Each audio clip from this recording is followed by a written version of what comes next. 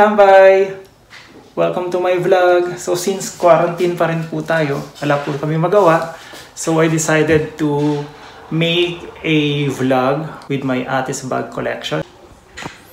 Ayan po, so ito papasok na po tayo sa kwarto ng ate ko para sa bag collection niya. Katak po tayo.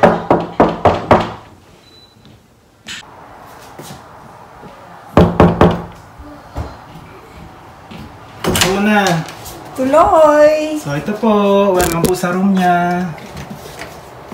Hi everyone! Welcome to Angel's Vlog!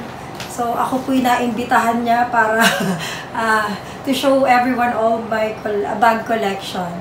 So my first bag that I bought when I came here in Canada, etong LB Speedy 30. So, nung wala pa akong anak, mahilig ako sa malaking bag. So, this is spacious, kaya gustong-gusto ko siya.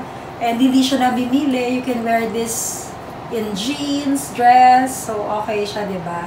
So, ito talagang sulit na yung pera ko na pinambili dito kasi super gamit na gamit ko siya. So, I love this one. So, before di naman ako makabili ng bag, talagang pinag-iipunan ko siya. Kasi when I was in the Philippines, puro fake pa talaga yung LB bag ko. Kaya sabi ko sa sarili ko, pag nakarating ako ng Canada, I will work hard. Of course, first, tinulungan ko muna yung syempre para makatapos yung kapatid ko bago ako makabili ng gusto ko naman para sa sarili ko.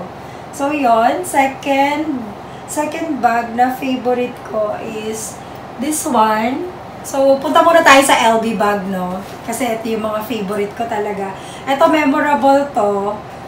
I got this when my husband came here around 2014. So, limited edition siya. This is pochette métis. So, sling bag siya. So, this is my favorite. So, gamit na gamit ko din siya. Kasi, syempre, di ba, kaya mo nga binili, gamitin mo. So, di ba, kaysa naman yung closet mo yung gumamit. So, sling bag siya. So, you can use it like this lang. So, favorite ko siya pag ganito na lang kasi malaki na yung anak ko. So, pwede ko na siyang gamitin ng ganito lang. At saka pwede na siyang mag-bag. Hindi na siya nagagatas, hindi na siya nagda-diaper. So, ito.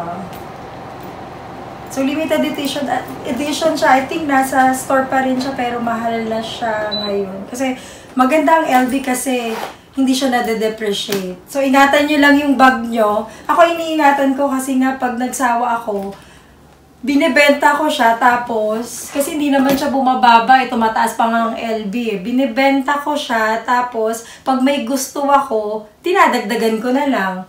So, 'di ba, hindi masyadong mahal pag binili mo. And then, my latest LB bag. So, this is a multi-pochette. Tama ba? Multi-pochette.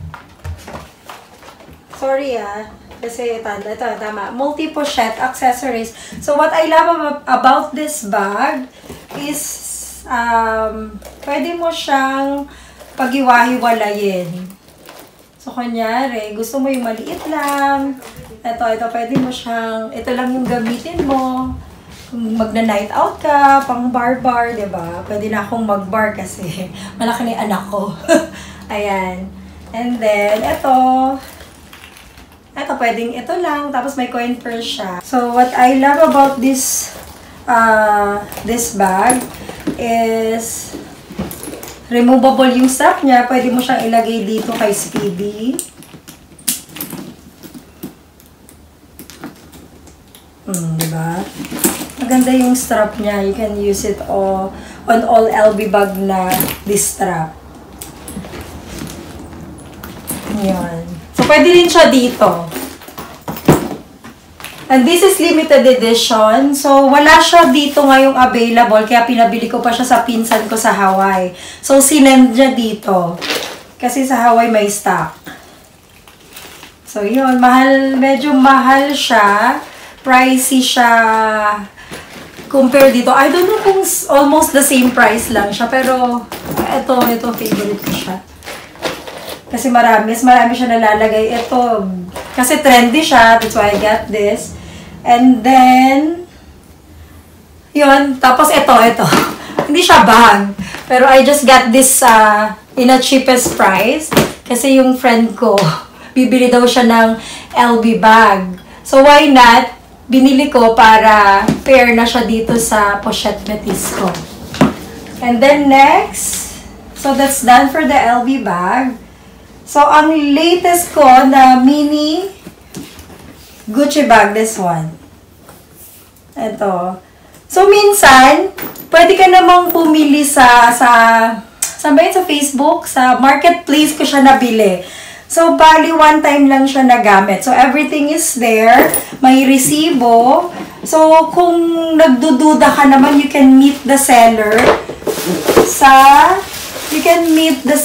para ipa-authenticate siya. Pero everything is here. The receipt, everything. So, yung difference lang niya, hindi ikaw mismo yung bumili sa store. Pero binili niya sa store, of course. So, pumunta kami sa kung saan niya binili. And then, pina-authenticate ko para naman, makalma ba ako na as authentic talaga ko siyang nabili. So, yun. So, nakasave ako. Makakasave ka naman pag sa marketplace. Kasi one time niya lang ginamit. Tapos, parang, nagbago yung isip niya. May binili siyang iba. So, bumili yata siya ng LB na bag din. So, yun, kaya nakasave ako ng almost 300 Canadian. So, happy ako na nabili ko siya. Diba? 300 Canadian din yun. So, Gucci din. Tapos, this is my most memorable bag. Ito, dream ko talaga tong magkaroon ng bag. Sabi ko nga sa sarili ko, when I have this Chanel bag, mag-i-stop na ako. Pero, hindi eh. Nadagdagan pa siya before this. I got this when I turned 40th. So, birthday ko, 40th birthday ko. So, bigay siya ng... So, hati kami nung husband ko. So, I got this from UK when I traveled to London first time. So, sabi nga, I think I got it from Chris Aquino na when you travel, pwede kang bumili, for example, sa ibang bansa like London or Hong Kong. Kaya pala yung mga artista sa ibang bansa sila namimili kasi they can apply for the tax refund.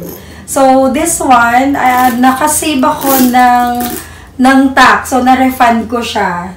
So, kasi pag dito ko siya binili, magbabayad pa ako ng tax. So, at least nakasave ka ng tax na halos 700 Canadian din. So, why not, diba? And then, next is, I love nylon din kasi lighter. So, I got this when I was pregnant and after I gave birth. So, light siya. So, ito yung ginagamit ko nung nanganak ako. So, magaan siya with diapers, gatas. So, I love this bag. So, ito yung ginagamit ko nung after ko mga kay Toby. So, ito yung lagi kong dala kasi nga magaan. And then, so kaya favorite ko to. I think pinili ko nga to sa online siya, pero authentic siya. Sa Philippines ko yata siya binili. Pero now I realize na mas mura pa rin talaga dito. Kasi if I converted right now, mababa yung Canadian eh. So, I rather buy here in Canada compared to the Philippines. So, this one. So, now hindi na ako nabili ng online kasi I realized na mas mura ditong bumili. And then, I love Porla. So, Porla, I got this from London. Mura eh. Mura siya. Mura pag nag-travel ka. Kaya pala yung iba, pag nagta-travel sila, they bought their bag talaga doon. Kasi you can file the tax. So, tapos, at the same time, sale pa. I think binili ko to sa outlet sa London. So, ito, Porla. Ito, another Porla, but I got this online. I think sa eBay. Pero original din siya. Kasi nga pag wala na siya sa store, tapos gustong-gusto ko siya, talagang hinahanap ko siya. So, this one. So, Porla din siya. Hindi ko na siya ganong ginagamit. And then, ito, Prada. Ito, I got this online din. Ayan. So, sabi, hindi ko na kay mother kasi hindi ko na siya ganong ginagamit. Kasi parang pag di mo ginagamit, minsan, di ba, na ano rin. Pero my husband took care of my bags. Siya pa yung nagle-leather itong mga bag kasi nga, kailangan nile-leather conditioner mo rin. Kung hindi, parang na ano siya pumapangit din siya. Ayan, siya ang naglilinis ng mga bag ko. And then this one is Celine. Ayan. Celine bag. So, dito ko na ito lahat. Lahat ng bag ko, nabili ko to at na-afford ko nung nandito na ako. So, that's all my hard work. Kaya ako nabili ko ng bag. And this one is my XL. So, ginamit ko rin to nung nanganak ako. Kasi nung nanganak ako, di ba, marami kang dalap after mo manganak. May gatas, diaper. So, this bag is very spacious. Marami kang malalagay. That's why I love this bag. Ayan, pansinin niyo, lahat ng mga malalaking bag is gamit ko siya nung nanganak ako. And then, let's go to skate spade. So, before na-addict ako sa skate spade. Nabili ko to nung nag-open yung outlet dito kasi before, mahal sa store mas mura siya sa outlet pag bibili ka ng Kate Spade. So, ayan, pagpupunta kami ng outlet, ayan, napapabili ako kahit wala sa, ano tawag doon? Wala sa plano. Ayan. So, yung iba kong bag, binigay ko na rin since may sister ako sa Pilipinas. So, pag nauwi ako, dinadala ko yung iba. So, I think all of this bibigay ko sa kanya pag umuwi kami. Kasi hindi ko na siya ginagamit.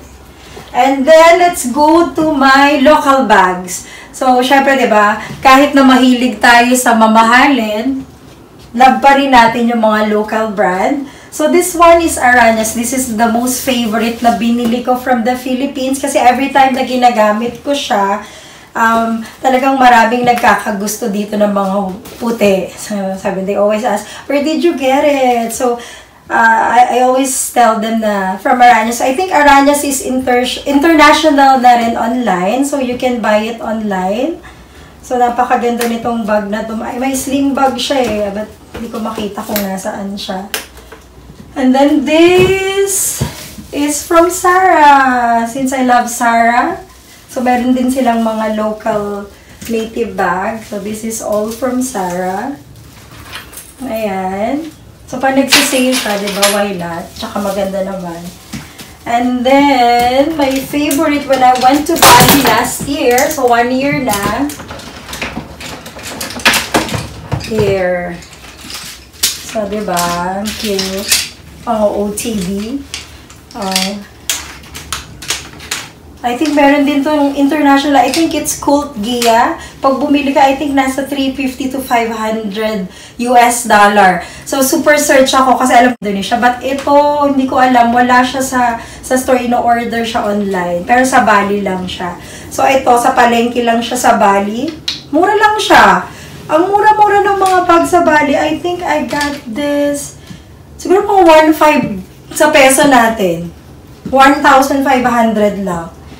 Ito nga, mas mahal pa siya sa Arañas. I think I got this for 13,000. Ito. So, mahal. Tapos, ito, super hinahanap ko to. Ito, memorable to. Kasi hinahanap ko siya talaga sa Bali. Nakita ko to sa anak ni Joey De Leon. Kasi nakuha niya yung kanya. Nabili niya daw sa Bali, Indonesia. Super hinanap namin siya sa market ng mga kapatid ko. Talagang wala kaming makita na ganito. Maraming ganito pero hindi ganito yung lock niya. Tapos ngayon, nagtitingin ako ano ba to?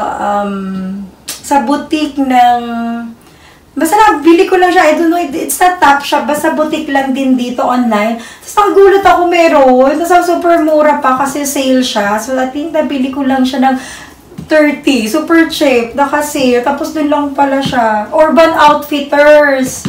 Yun, dun ko siya nabili. Tapos my latest bag. Ito, nakakasad. Kasi nga, dapat gagamitin ko siya sa Mexico. Kaso, hindi kami natuloy kasi nga bigla nang nag-lockdown. So, binili ko to dito lang siya online sa marketplace, Bayong something. Papalagay ko na lang sa kapatid ko yung kung saan siya ililink. So, popular siya ngayon dito online sa marketplace, Bayong something, basta makikita nyo do.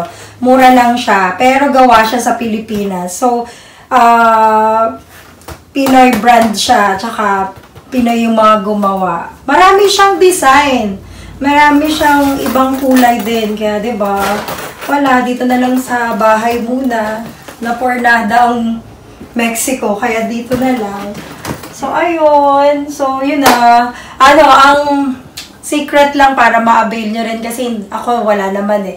Before, kung na-afford tong mga to, talagang pinagtrabahuhan ko. When I was in the Philippines, I still remember when I had my bags, ang dami ko ring Louis Vuitton but it's all fake. So, marami rin akong bag collection doon pero kasi nga, I'm a Louis Vuitton lover. Sabi ko talaga sa sarili ko, when I go to Canada, talagang bibili ako. Talagang, after ko talaga siguro nagkaroon nito, after 2 years pa talagang pinag-ipunan ko siya kasi nga the reason why I came here is pinag-aral ko yung kapatid ko. So nagkaroon ako ng first LV bag. Nakatapos pa ba siya muna? Oo, nakatapos muna siya. Oh, hindi. Kasi yung kapatid ko, nag-abroad na rin. Parang yung 2 years niya, yung kapatid ko na yung sumagot. So sabi ko, ay, finally, makakabili na ako ng bag. Ang binili ko nun yung damier, pero hindi ko siya kasi talaga gusto. Parang gusto ko lang pagka-LB, pero never full yata yung gusto ko nun, kaya lang hindi siya available. Tapos nasad ako, nakita ko yung damier, yun na lang yung binili ko, pero hindi yun talaga yung gusto ko. Tapos, yun, binenta ko rin siya. I think binenta ko siya sa friend ko din sa Pilipinas. Na-afford niya naman. So, binenta ko. I think mura ko lang siya binenta. Tapos, ayun, nabili ko rin yung never full na gusto ko. Tapos, parang nagsawa na rin ako kasi instead naman na hindi ko na ginagamit, diba, kesa naman itambak ko lang. Binenta ko rin tapos pinili ko yata, ito binili ko. So, diba, ingatan nyo lang, siguro yung masasabi ko lang is ingatan nyo kasi pag nagsawa kayo, pwede nyo pa siyang ibenta, especially Louis Vuitton, talagang hindi siya nagde-depreciate. Basta maingat ka, you can still sell it in a higher price. Ito, favorite ko talaga siya. So, that's it.